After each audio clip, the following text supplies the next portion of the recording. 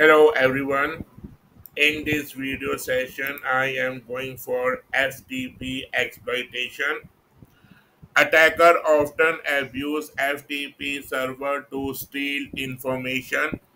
FTP protocol does not use encryption or perform any kind of integrity validation.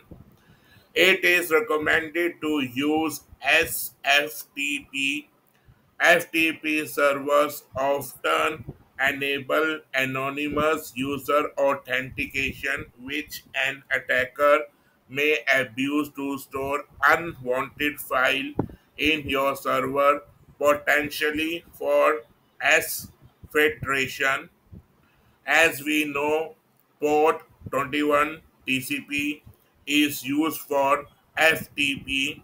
Now I am going to make the use of nmap command in order to check whether FTP services is running on my target or not.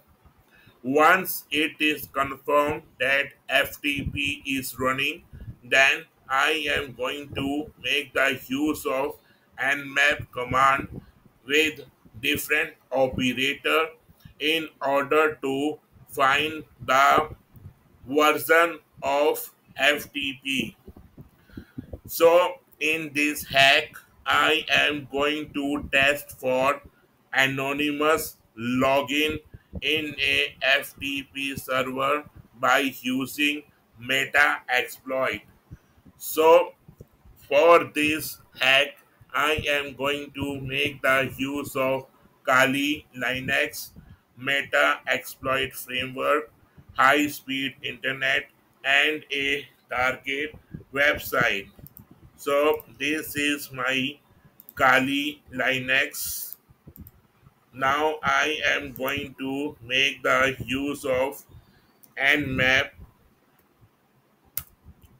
This is going to display the information, the FTP protocol running or not. If running, then what version of FTP running on my target. So this is going to take some time for the command to complete.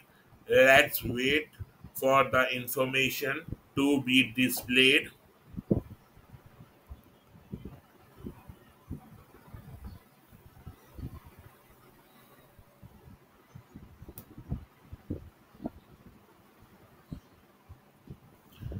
Okay, we got information 21 TCP FTP is open and Pure-FTPd is running.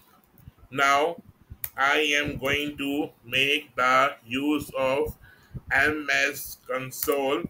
So this is going to start Metasploit framework.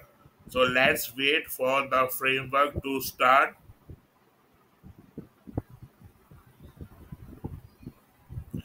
Now I am going to make the use of auxiliary module.